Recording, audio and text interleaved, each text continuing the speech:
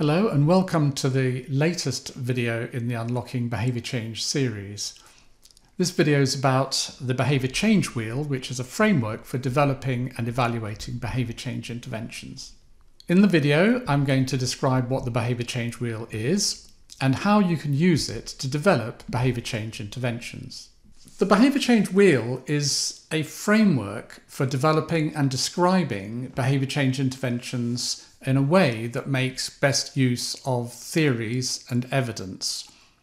And it forms the heart of a step-by-step guide to intervention development and evaluation. The Behaviour Change Wheel was developed on the basis of a comprehensive review of existing behaviour change frameworks, of which we found 19. The first article on the Behaviour Change Wheel was published in a journal called Implementation Science in 2011, and then later in 2016 we published a book called The Behaviour Change Wheel, A Guide to Developing Interventions, and that produced a more comprehensive look at how you can use the wheel in intervention development. The Behaviour Change Wheel consists of a core, which is the COM-B model, capability, opportunity, motivation, behaviour model, which is a general model of behaviour in terms of understanding how behaviours come about at any particular moment based on the characteristics of individuals in terms of their capability and motivation, and the situations in which they find themselves, which is opportunity. Then outside of the core and linked to it are 9 intervention types. These are broad types of intervention that can be used to change some aspect of capability, opportunity, or motivation.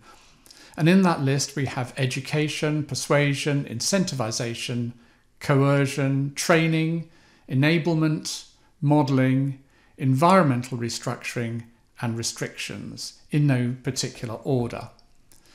And then, while these intervention types describe what you might conceive of as the content of interventions, you have to deliver them in a particular way. And on the outside of the behaviour change wheel, in grey, we have the various what are known as policy options for delivering these interventions.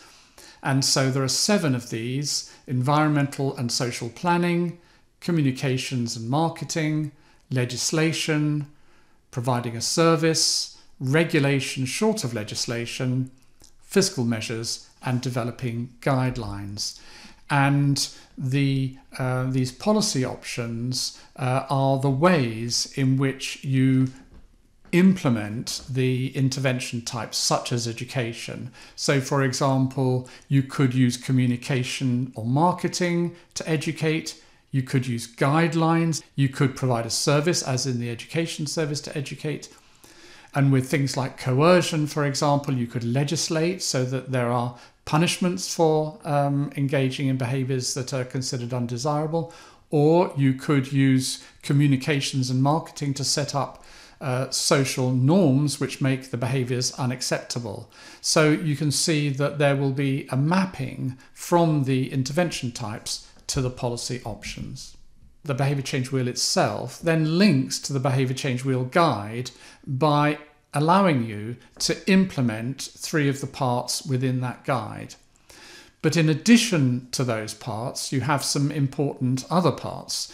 First of all, before you can even get started with applying the Behaviour Change Wheel itself, you have to make a decision about what behaviours you're going to target and whose behaviours you're going to target. And then even once you've applied the Behaviour Change Wheel to identify your intervention types and policy options, you have to build the intervention. So all you've done with the Behaviour Change Wheel itself is to develop a behaviour change strategy, but then that has to be turned into a fully fledged behaviour change intervention. So you have to build the intervention. And then, of course, you have to implement it, and you have to, or should, disseminate and evaluate it. And All of the decision making that you undertake in the whole of this process in the Behaviour Change Wheel guide uses a set of criteria which we call the APPEASE criteria. The acronym APPEASE stands for acceptability to key stakeholders, practicability, effectiveness in terms of achieving your overall objectives, affordability, spillover effects, which could be unwanted side effects or they could be positive side effects, and equity, the extent to which whatever it is that you're planning or doing increases or decreases inequalities. Now, those criteria could be applied to any of the decisions you make throughout that process and should be. So the Behaviour Change Wheel has 5 components then. You have the COM-B model of behaviour, which provides your starting point for understanding what causes behaviours and what needs to change in order for those behaviours to change. That then leads to your decisions about broad intervention types, education, persuasion, and so on.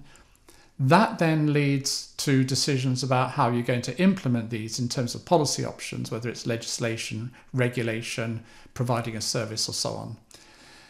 And then you have the 2 components which link COM-B to intervention types and intervention types to policy options. That is the mapping of the COM-B targets to intervention types and the mapping of intervention types to policy options. We undertake what we think of or can think of as a behavioural diagnosis. The question is, what will it take to change the behaviour from what would have occurred if I didn't do anything to whatever it is that's being desired? And what will need to change will be some combination of capability, opportunity, and motivation. It could be just one of those things, it could be all of them. And to find out what aspect of each of these you need to change, or it's worthwhile changing, then you can ask a number of questions. And here I show some core questions that commonly come up in addressing that issue. For example, just to begin with, to what extent is your target audience aware of the behaviour even? Do they even know that it's a thing? And do they know precisely what constitutes it? How well do they know how to do it? How well do they understand the benefits of doing it or the costs of not doing it? All of the questions here are aimed to assess some aspect of capability, whether it's their physical capability or their psychological capability. When it comes to opportunity, again, there's a number of questions you can ask. If we think about social opportunity, the social environment in which we live, then very important issue is how far is the behaviour just considered normal? How normative is it with their family, within their peer group, and within the wider society? How far are there formal rules for stipulating the behaviour? How much support do they have in their social networks to enact the behaviour? What kind of prompts, cues and reminders are there for them to enact the behaviour? Can they afford it? Do they have the time to do it? Do they have the resources and so on? And then when it comes to motivation, the question is slightly different, because with motivation, it's always a question of how motivated a person is to do a particular behaviour versus something else. So what we're interested in is how motivated can we get people to be to do a particular behaviour versus something else that they could be doing at the same time. And the sorts of questions we might ask are, how worthwhile do they think it is? How much enjoyment or satisfaction do they expect to get from it? How far could it be provoked by an emotion or a drive state? And how far do they expect it to meet a need that they have or a role that they need to fulfill? How well does it fit with their self-identity, which is a very, very important driver of motivation? How strong are their intentions? How far can it be turned into a habit or a routine? And thinking about this issue of motivation always being about priority, how strong a priority is it over other things they could be doing? And then when it comes to thinking about the intervention types, we have to consider what intervention types are going to be appropriate or best suited to delivering what we want in terms of the COM-B targets, the changes in capability, opportunity, and motivation that we're interested in. And so we have education, for example, which is informing, explaining, and showing in order to increase knowledge and understanding. We have persuasion, which is about highlighting, arguing, discussing, proposing, requesting, pleading, or helping to imagine in order to influence attractiveness. We have incentivization, which is introducing some kind of payment or an extrinsic reward of some kind. Could be a social reward, could be physical reward, or expectation of a desired outcome for a given behavior. We could have coercion, which is kind of the other side of the coin for reward, which is introducing a cost or an expected negative outcome, either to prevent a behavior or to induce someone to enact a behavior in order to avoid it. We have training, which is demonstrating, supervising, providing feedback and supportive practice in order to improve mental or physical skills or build habits. We have restriction, which is creating boundaries around what behaviors are and are not acceptable by setting rules. And we have environmental restructuring, which would be introducing, removing or altering objects in the physical environment or shaping the social environment to prompt, facilitate or prevent behaviors. We have modeling, which involves providing examples of behavior for people to aspire to or to imitate. And then finally, we have enablement, which is providing or improving psychological, social or physical resources or treatments to support enactment of a given behavior. When it comes to policy options, there are 7 of these, and again, we can think about how they would be mapped onto from the intervention types. So we have creating and disseminating guidelines, which involves writing instructions and advice, and then mounting a campaign to get these accepted and put into practice.